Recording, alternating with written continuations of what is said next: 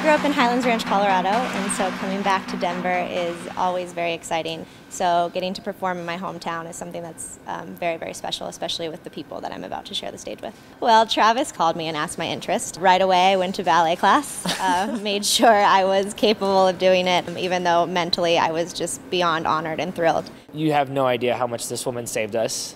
Our leading lady, who I've grown up dancing with since I was 12, she blew her knee out for the 3rd time, and she's having her 3rd reconstructive surgery. And so we're like strapped. The role is very, very particular, and it's so hard to find somebody that has the training to do the jazz and to do the musical theater, at the same time be technical and beautiful, at the same time be able to hold the acting and the story all the way through, because their eyes are on this leading lady the entire time.